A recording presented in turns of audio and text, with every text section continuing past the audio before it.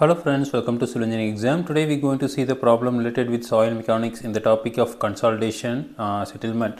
So the problem is a stratum of clay with an average liquid limit, that is WL, as 45% is 6 meter thickness. Okay, so the H is 6 meter thickness. Its surface is located at the depth of 8 meter below the ground surface. Okay, so now the H1 is 6 meter. So the clay layer has the 6 meter thickness and it will be 8 meter below the ground surface. So above the clay layer there will be a layer. Okay, so then natural water content of the clay is 40%. So water content is 40%, then specific gravity is 2.7. So between the ground surface and the clay layer, subsoil consists of fine sand. Okay, so there is two layers. So first layer is sand, then second layer is clay. Okay, so the fine sand layer is 8 meter thickness. So then water is located at the depth of 4 meter below the ground surface. So water is below the water level is 4 meter below the ground surface. So then average submerged unit weight of sand is 10.5 kilonewton per meter cube. So then unit weight of sand above the water table is 70 kilonewton per meter square. Okay, so this is gamma D of sand. So this is gamma submerged of sand. Okay, so then the weight of building that will be constructed on the sand above the clay increases the overburden pressure of the clay by 40 kilonewton per meter square. So the overburden pressure is 40 kilonewton per meter square. Estimate the settlement of the building. Okay, so now we can draw the diagram. So there is a two layer over there. So the first layer consists of 8 meter. So this is fine sand. Okay, so another 6 meter thickness clay layer is there. So the water table is 4 meter below the ground surface. So this is 4 meter below the ground surface.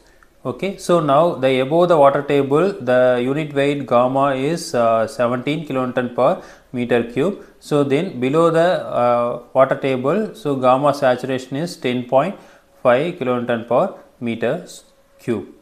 Okay, so then for the clay layer, there is a given data. So the WL liquid limit is 45%. So then water content W is 40%. Then specific gravity G equal to 2.7. Okay, so these are all the given values. So from that we have to find out the settlement, that is consolidation settlement. Okay, so now the solution. So the formula for consolidation settlement, so that is SC equal to, the formula is C into CC divided by 1 plus E naught into H into log 10 sigma dash plus del sigma divided by sigma dash. Okay, so for that we have to find out C is equal to 1. So the CC we have to find out, then E naught, then del sigma is given, the sigma naught we have to find out. Okay, so now we can take CC. So CC we know the formula is 0.009 into WL minus 10. Okay, so now solving this we can substitute the WL is 40%. So now 0.009 into 40 minus 10. Okay, solving this we got the value of 0.315. Okay, so next thing is E naught. So E naught equal to W into G. Okay, so now W value is 0.4 into G value is 2.7. So solving this we got the value of 1.08. So now we know CC, then E naught. Okay, so next thing is del sigma is given, that is 40 kilonewton per meter square. Okay, next thing is we have to find out the sigma dash. So sigma dash equal to at the middle of the layer. So for the clay layer we have to find out. So now here is 17 into 4. Okay, so the thickness is 4 meter and the unit weight is 17. Okay, next thing is plus 10.5 into 4. Okay, so that 10.5 is unit weight and this is a 4 meter depth.